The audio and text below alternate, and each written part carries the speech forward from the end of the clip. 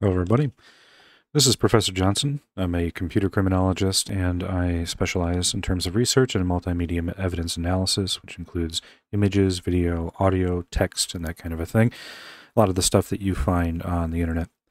And I've been following the Depp/Heard case for the last 6 weeks or so. Here and there, partly out of professional curiosity, because I heard that there was a forensic iconographist testifying, which was Brian Newmeister, and I just did a pretty long video on him. But while I was editing that video, I saw a recommended video from Popcorn Planet talking about Amber Heard's notes and how it appeared that she was pretending to write them. Here's our background right here.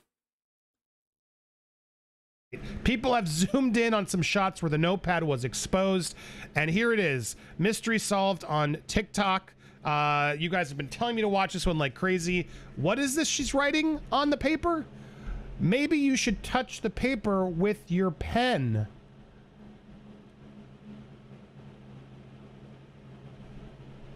What? Wait. Wait. She's not writing anything? Now, it sure looks that way to me. It's so bad resolution. It's obviously overblown. Could she be writing something? Maybe? Well, I'm here to tell you, Andy, as someone who is an expert in this field, yes, maybe she is. It's distinctly possible that she's not. She could be pantomiming writing something. But the video is not as damning as it appears to be, and I'm actually going to explain why. All right, so for starters, this is going to be a little bit of a long explanation. I'm going to try and keep it short and concise. But first, let's talk about the process of forensic iconography. And this is an academic term. It's not one that my fellow practitioners in law enforcement would necessarily use, but it's a term that means studying visual imagery for forensic artifacts. And the image itself is going to be evidence, but we're also trying to establish what is known as authenticity. So is it an image forgery? And its provenance. So where did the image come from, and what was its journey from when it was originally captured to when it arrives at the investigator. And in order to do that, we can use a series of different batteries of tests depending on the circumstances surrounding the investigation in order to make these determinations. We'll use things like basic image enhancements, image format analysis, and advanced techniques, but also observation, and observation may rely on scientific applications of different technologies, tools, techniques, or equipment, or it may be rank observation with our eyes. Now, this is an example of a case where rank observation with our eyes tells us that she's pantomiming writing, but only if we don't really understand exactly what it is we're looking at. So I'm not going to get too technical in this one. I'm going to try and keep it short, but suffice to say, that's our background. That's forensic iconography. That's what I do. This is my research area. What this comes down to is a problem with idiosyncrasies with lossy formats. So what a lossy format is, and I'm not going to read you this slide because it's long, but suffice to say that what a lossy format means is that it can be compressed, and when it's compressed, it undergoes one of two main types of compression. And what lossy means is that when it's compressed, some of the visual image data is lost as well. This introduces what are known as artifacts or errors. So JPEGs are a very popular image type, and they are a lossy format, and when you save a JPEG too much, it creates JPEG artifacts, which are, well, I can show you. So here we have two visually similar images, right?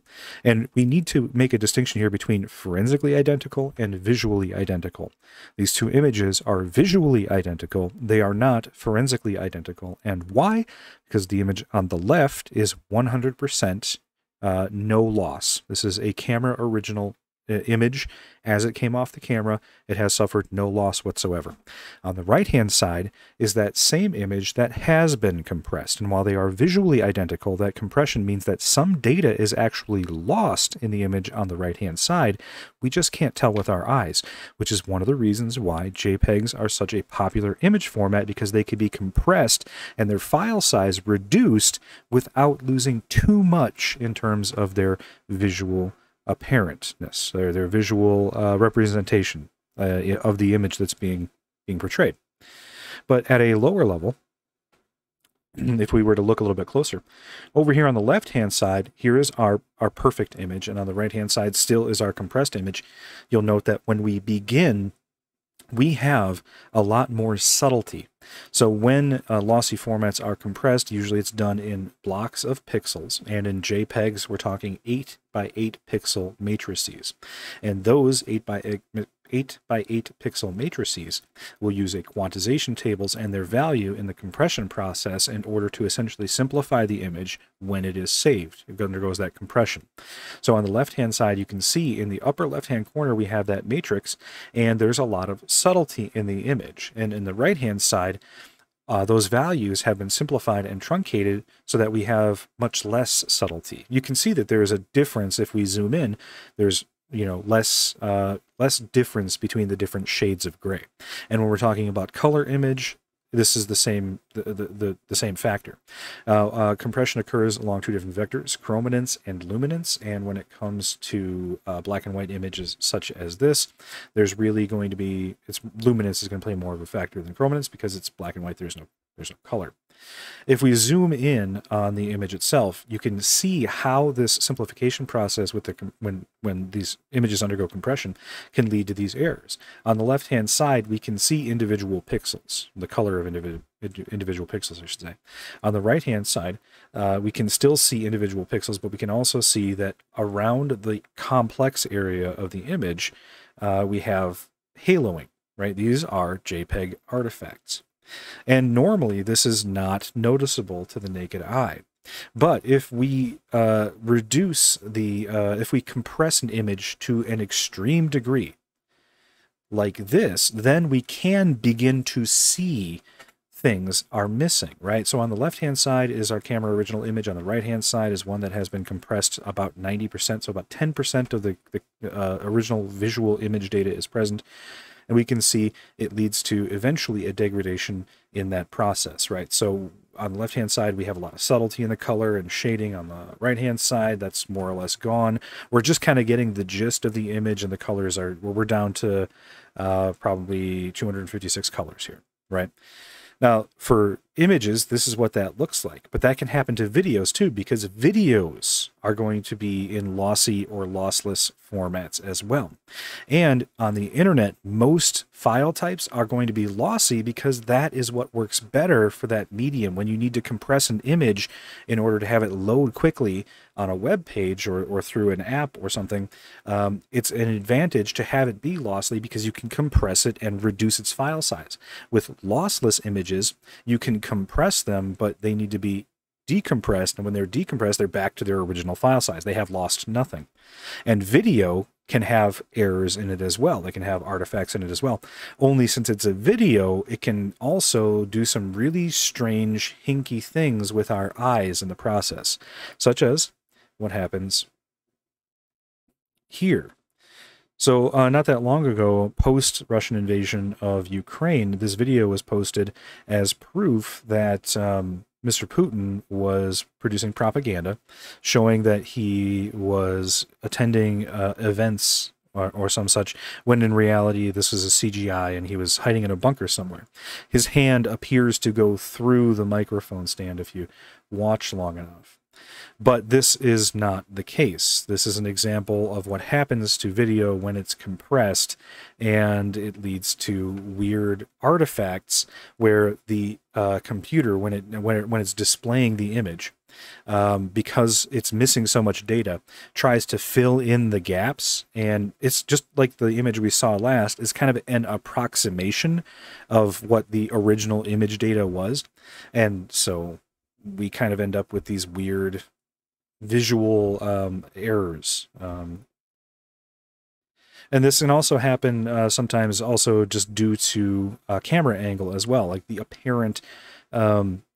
In this case, it looks like President Biden is doing the exact same thing with his microphone, where he kind of goes right through it. This was again used as proof that this is some kind of propaganda, that in reality he's a CGI lizard person or something like that.